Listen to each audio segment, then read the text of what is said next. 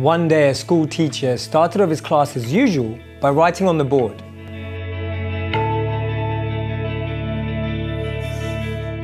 When he was finished, he looked to his students and his class began to laugh. Professor, you wrote the first equation totally wrong. I did write the first equation wrong on purpose to teach you something very important. You see, this is how the world works. I wrote 5 correct answers on the board, but none of you gave me any recognition for that. You only laughed and criticized me for the one wrong thing that I did. The world will not always appreciate the good that you do, but it will put you down for the one mistake that you make.